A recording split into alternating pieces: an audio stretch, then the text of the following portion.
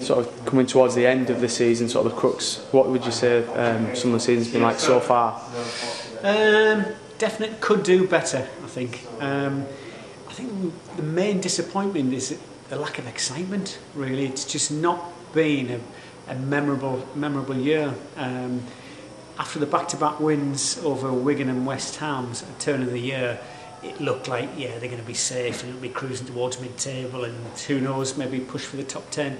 But after 1 point in 12, they just need to get over that 30-point barrier and then to get to 40 points. And I don't think any fan will think they're safe yet.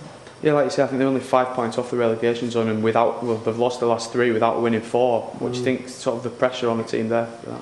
Yeah, I mean, the worry is that Martin O'Neill can say that they've played reasonably well in the last 3 games and only lost them by a single goal, and probably shouldn't have lost any of them.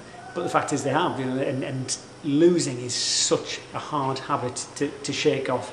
This weekend they've probably got as good a chance as any of breaking out of that, because it's Fulham who've got a dreadful away record and they've only just sort of picked up a win themselves. But I think the fans are just getting a little bit nervous at the moment. Yeah, and do you think, I know they've gone through spells like this before under O'Neill, but like you say, he's coming towards the end of the season now. Do you think there's a bit of unrest among the fans there? Or?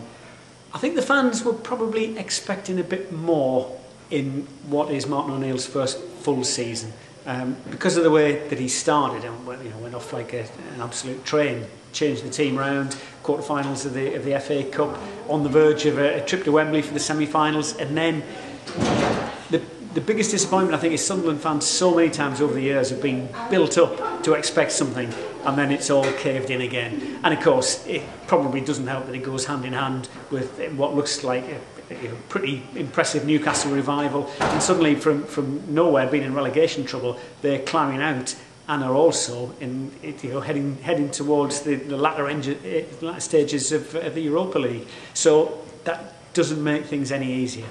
Obviously, we've just got a January transfer window not so long ago. They made a few signings there. What have you made of the new lads since they've come in? I think Danny Graham looks a decent player. He's only played 1 game up front with Stephen Fletcher, created a few chances. His goal scoring record is pretty decent. I think that will turn out to be quite a decent signing. Alfred Ndiaye, a little bit raw, nearly scored with his very first touch, and then every touch since then he's got further and further away from goal, but he's obviously given him a lot of strength in midfield. And Kadamangan we haven't seen anything of him. I think he played a reserve game the other night to get a bit of fitness.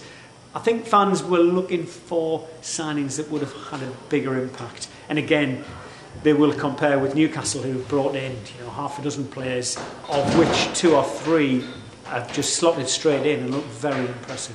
You mentioned Danny Graham there. Obviously he's been playing up front with Stephen Fletcher the last few games in a 4-4-2. Do you think that's something that's definitely worth sticking with?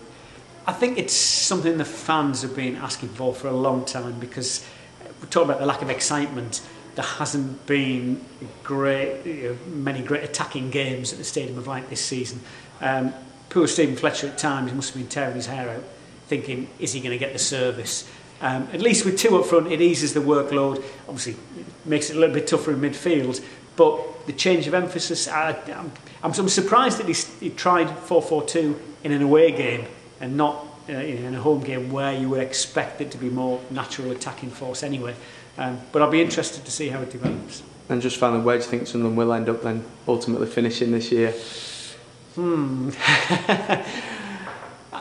don't think they'll go down. I think there are 3 worse teams, and I think it is, just as they've had this mini slump, it is just as easy to pull out of it as well. But I can't really see them finishing much higher than about 15th, to be honest.